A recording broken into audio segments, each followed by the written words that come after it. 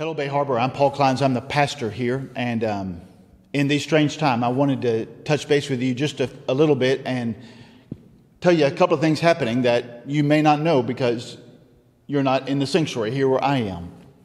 So let me tell you that even though we're not here in this room, I've said it so many times, I'll say it again. Bay Harbor is alive and well, just in a very different way than we have been in the past. We have teams of people, and you can join one if you'd like to, who are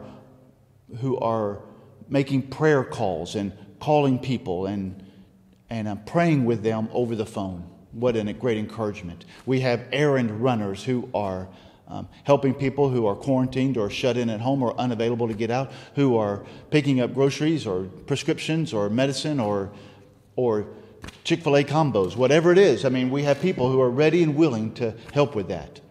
We have people who are calling every member and every person, every family who's a part of our congregation, just to touch base and say, hey, we're here and we're caring for you and praying for you.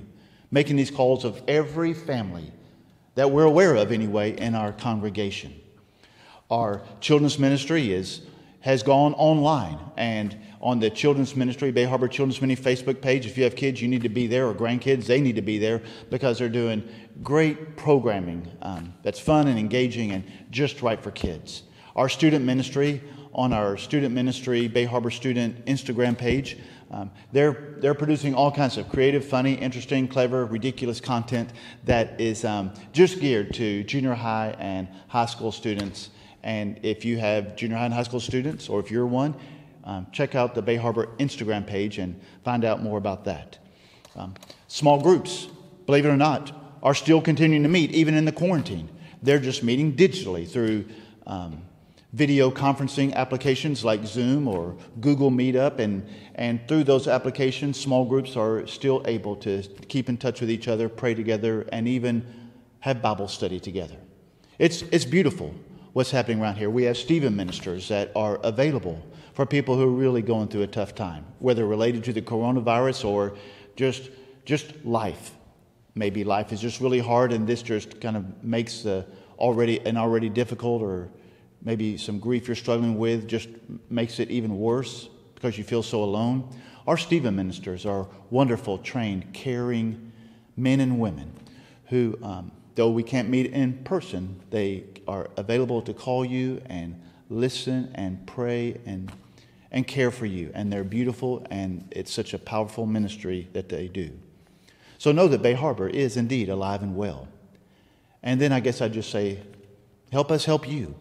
If you're alone, reach out to us. If you'd like to serve, reach out to us. If you haven't received a care call, somebody calling to touch base with you, or text or email, we're trying every way we can. But if you haven't received any contact from Bay Harbor personally for your family, please let us know. We want to be here for you in every way and any way that we possibly can. Until this is over, we're going to stay in touch, and we're going to be praying and serving and giving and reaching out to the world around us to remind them that Jesus Christ, who is the hope of the world, is alive and well today.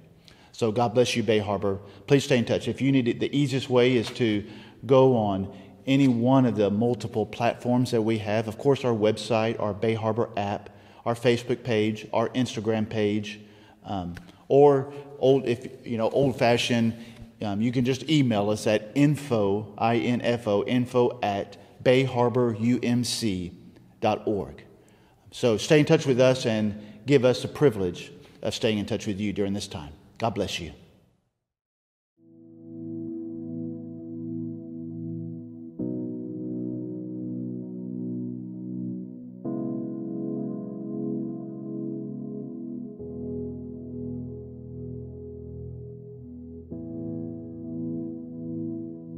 Well, it's another Sunday during this coronavirus pandemic.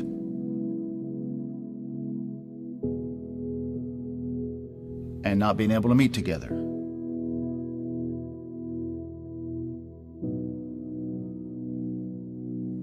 Okay, well, at least I get a good parking place, but I'm so tired of not being able to meet together with people.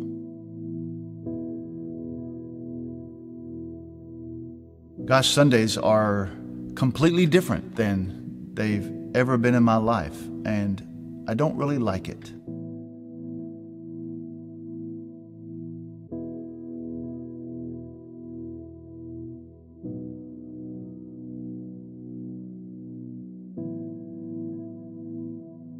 So the sanctuary's still empty. It's the third Sunday in another empty sanctuary. I know that it's possible and even important to worship God in lots of different ways. I know that I can worship God by myself. I know I can worship God anywhere. Man, I miss worshiping with my church family in this place. I miss being together with people.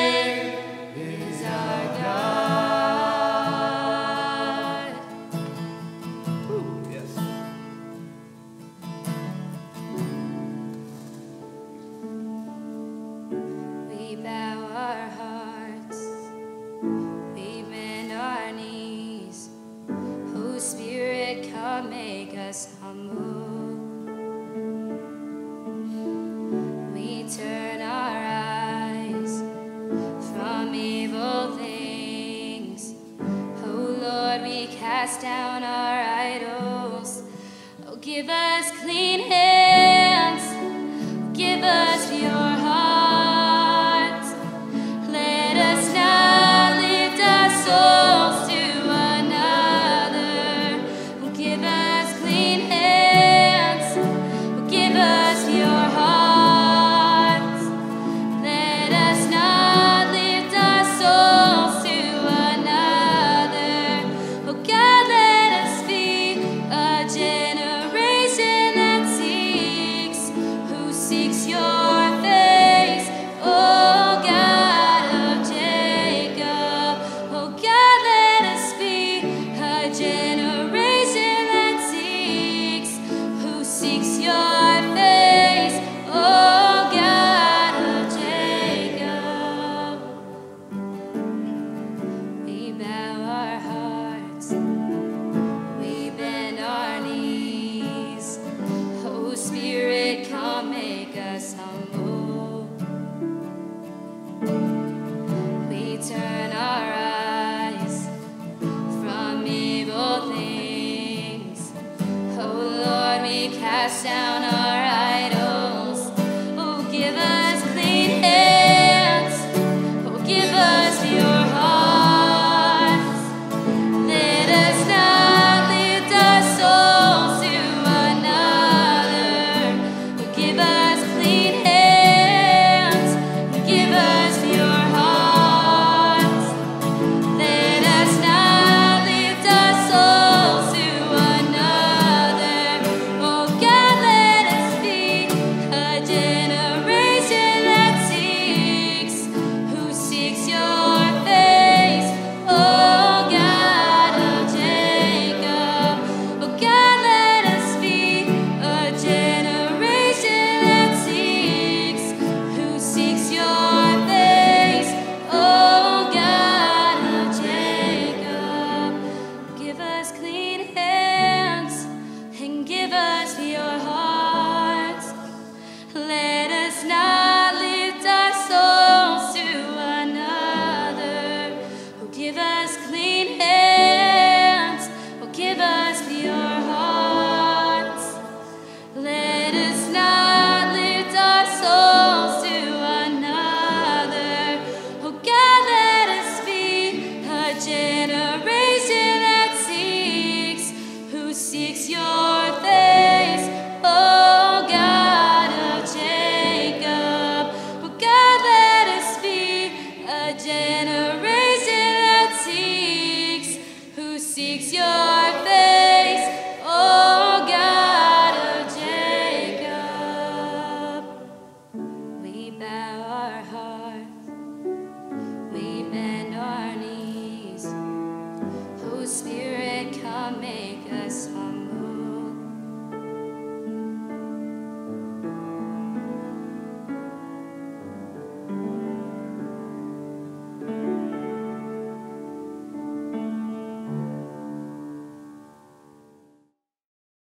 Today, I want to ask you to think with me about one of the strangest stories in the New Testament. I mean, the Bible has a lot of strange stories in it, but this one in the Gospel of Mark, chapter 8, it's one of the strangest stories, for sure, coming out of the life of Jesus. It's a story in Mark chapter 8, beginning in verse 22, that goes through 26. And well, let me read the story to you. It says, again, Mark chapter 8, beginning verse 22. It says, Jesus and his disciples came to Bethsaida. Some people brought a blind man to Jesus and begged him to touch him and heal him. Taking the blind man's hand, Jesus led him out of the village. After spitting in his eyes and laying his hands on the man, he asked him, "Do you see anything?" And the man looked up and said to Jesus, "I see people, but they look like trees, only they are walking around." Then Jesus placed his hands on the man's eyes again. He looked with his eyes wide open. His sight was restored, and he could see everything clearly. What a strange story. This blind man comes to Jesus, and Jesus spits in his eyes. And then he puts his hands on the blind man, and the blind man can't see or only partially see. And so Jesus puts his hands on him again, and then he can see. What is going on with that story? It really is a strange story involving something really gross. Jesus spitting on somebody. And so I want us to think about that story in context of this, our third Sunday not meeting because of the coronavirus pandemic. Let me say a couple of general thoughts about the story.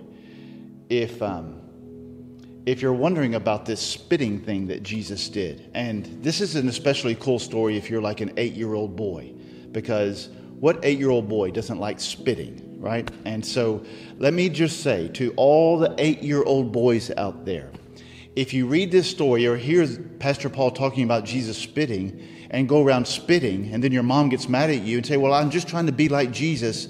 No, that's not how this works. The thing about spitting is that spitting is always gross. In every culture, in every time, in every language, spitting is disgusting, repulsive, and gross. So even though Jesus spit in this story, that doesn't mean we're supposed to go around spitting. So that's the first thing. I want to get that out of the way.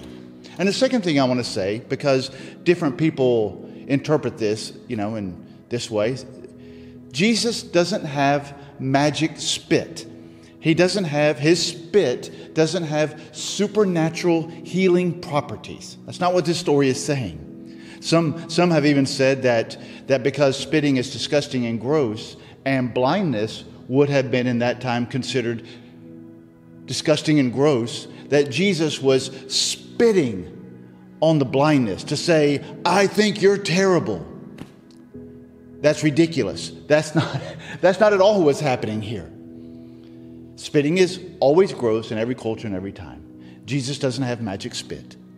And the other thing to remember about this story is that it's not the spit that heals this guy.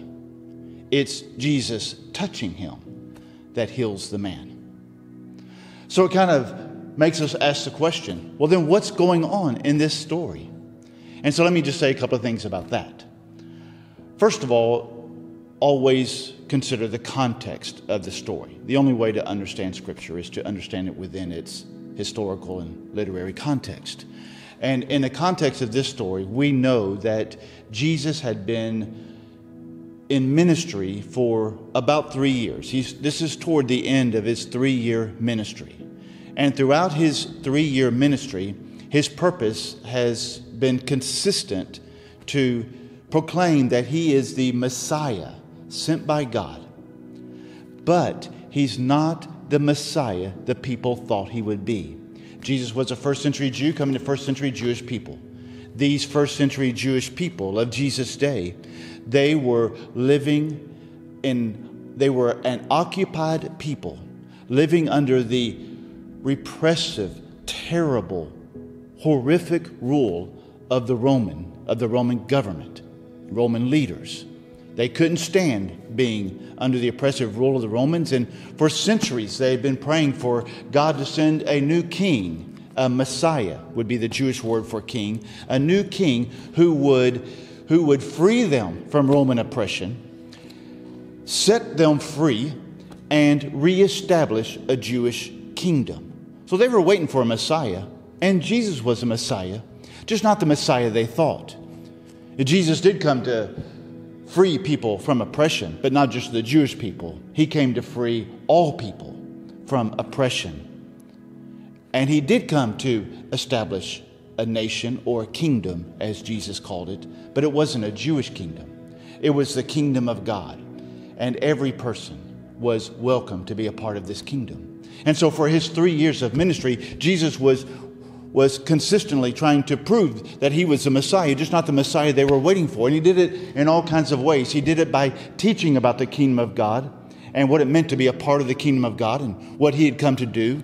He did it in his teaching. He did it in his actions by demonstrating what it was to live as a citizen of the kingdom of God, especially by how he loved so well, and especially by loving people who were made to feel like they didn't belong, by outsiders or the people who felt the least loved were the ones that Jesus went to and loved and said, you too can be a part of my kingdom. And he also did it with miracles. The miracles that Jesus did were intentional to prove that he had the power of God inside of him. He did the things and said the things that only God could possibly do or possibly say. When Jesus said, I forgive you of your sins, it was startling because only God can forgive sins.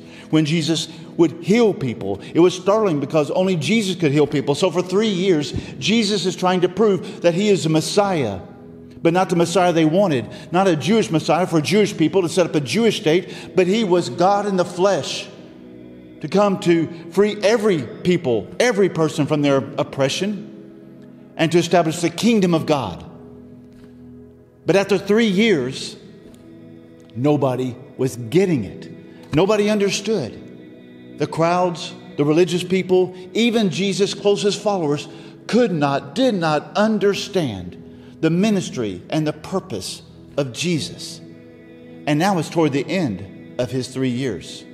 They're on their way, in Mark chapter 8, they're on their way to Jerusalem. Jesus knows what is about to happen in Jerusalem. He's going to be arrested and crucified and rise from the dead. He knows what's about to happen, and even his closest followers don't get it. And so as they're walking to Jerusalem, I'll bet Jesus was in his mind thinking, how am I going to convince these people? How am I going to show these people? Why can't they see? And then some people bring a blind man to Jesus and say, Jesus, our friend is blind. Can you help him see? And Jesus says, yes, I came to help people see. And so he spits in the blind man's eyes. Why does he spit? Here's why. Here's why. Because Jesus is trying to awaken his disciples to who he really is. He's trying to startle them out of their complacency so they could see who Jesus truly is. And just another healing, just another recovery of sight, just another miracle, it won't do it. He's done so many miracles, but they still couldn't see. So he needed to do something different. And so when the blind man comes, Jesus says, okay, this is going to get their attention. And he spits in the blind man's eyes. For sure, that got their attention. And so he spits in his blind man's eyes, and he puts his hand over his eyes. And he removes his hands, and he says to the blind man, do you see? And the blind man rubs his eyes, and he looks around and he says, well, I see, but I don't see. I see, but everything's fuzzy, everything's blurry. I just don't see clearly. I see people, but they're like trees walking around. I wonder if, when that man said that, I wonder if Jesus looked over at his disciples. Because, like this blind man, they see, but they don't see. They see Jesus. They saw his miracles. They heard his teaching. They could see, but they couldn't see. And one of the ways that we can know that this is what's going on under the surface here is because in the very next verse, after this story of healing the blind man, Jesus is with his disciples walking to Jerusalem. And he says, who do people say that I am? And Peter says, well, they say you're the Elijah. Some say you're John, different things. Jesus turns to him and says, but who do you say that I am? And Peter says, you are the Christ, the Messiah. And Peter says, you're right. You see. But Jesus knew Peter didn't really see. Because Jesus goes on and says, well, we're on our way to Jerusalem. And I'm going to be arrested. And I'm going to be crucified. And I'm going to die. But I'm going to rise on the third day. And Peter blurts out, oh, no, Jesus, that's impossible. You're our king. We're going to Jerusalem to take down the Romans. We're going to fight for you. Don't worry about dying. We got you. And Jesus tells Peter, you see, but you don't see. Like the blind man who could see, but he doesn't see. And so what does Jesus do? This is what I love about this story. Jesus doesn't say to the blind man who can see but not see. He doesn't say to him, "What's the matter with you? Why are you such a slow learner? Why don't you have faith?" He doesn't say that. He doesn't tell the blind man, "Well, try harder. Rub your eyes. Here, put on these glasses." No, he doesn't do any of that stuff. He just reaches out and touches him a second time. And when Jesus touches him a second time, the man can see. He could see. It wasn't until after the resurrection that Jesus' disciples could see clearly. But it was after the resurrection when it all made sense and the disciples could see. And it was then that God took these disciples, slow of seeing, hard to see, somewhat dysfunctional in so many ways, failures in almost every way. But then after the resurrection, they could see. And God took those disciples and used them to begin a movement that has brought salvation and hope and peace and joy to countless billions of people. Still today, that movement continues on. But yet still today, there's far too many people who can see, but they can't see. I mean, even those of us who follow Christ, in the world that we live in today, it's sometimes hard to see, isn't it? I mean, we live in the world of global pandemic of a proportion that nobody living has ever been through before. Our own homes, our neighborhoods, our communities, our cities, our state, our nation, the whole world has been affected and devastated in different ways by this. The economy's falling, businesses are closing, people are losing their jobs. Tens and tens of thousands had the coronavirus. Thousands upon thousands have died, and people who seem to know what they're talking about say we're still at the front end of this, and it's likely to get worse before it gets better for us. And when we hear that, and it seems like that's all we hear, it can, for good reason, seems, can cause great fear and anxiety, and even for many people a sense of hopelessness. Maybe you're feeling some of that. People around you certainly are. It's easy for us to see, but not see. In the midst of what we're going through, to wonder, well, where is God in the midst of this pandemic? It may seem like God is quiet or silent or unmoved or uncaring or impotent, because it's easy for us to see but not see. And the thing I love about the story in Mark 8 is Jesus is so patient. He doesn't get mad or frustrated or put out. He doesn't walk away from us. But what he does for us is what he did to that blind man. He just reaches out his hand and he'll touch us a second time. If we ask him to, allow him to, what we will find in Jesus is a second touch that enables us to see what we can't see. Because when it comes to this pandemic, what we see on the news or on our news feed isn't everything that's happening. This pandemic isn't everything. The health crisis and the economy and the businesses closing and the quarantine and the hospitals that are filled with patients, it's not everything. Though the news may make us think it is, and all the conversations around us and our social media platforms may think it is, the truth is that there is something else going on around here. That God is at work. He's at work as he has always been in the lives of people.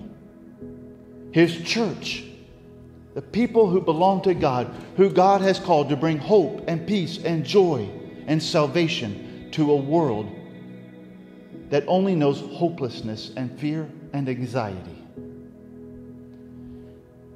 And so I'm praying for you, my friends, that you will know that second touch of Jesus. That you will know the power of the resurrection that is more powerful than anything in all this universe. And that having received that second touch, that ability to see that there's more going on around here than what the news tells us, that you and we together would be a part of this great, magnificent, beautiful movement of God that He is using to bring hope and peace and salvation to the world around us. I love that weird story about Jesus spitting in Mark chapter 8, because it reminds us that there's a lot of people who can see but don't see. But Jesus patiently touches us again and enables us to see, and then calls us into His service to be the ambassadors of hope to the world around us. I pray that you would call on Him for that second touch when you feel fear and anxiety and hopelessness. There's no magic words or magic spit. It's just simply saying the most simple prayer. Lord Jesus, I need you in my life. I need you in this situation. I can't see you. And so help me see. Lord, I need you in my life. Make that your prayer when fear and anxiety and hopelessness starts bubbling up in your mind. Turn off the TV, put your phone down, and find hope on the pages of Scripture. And then, when you're able to see the more that's at work around us, put on your shoes and let's be the hope of the world for a world that is hopeless. That's what the church has always been, especially in times like this. God bless you.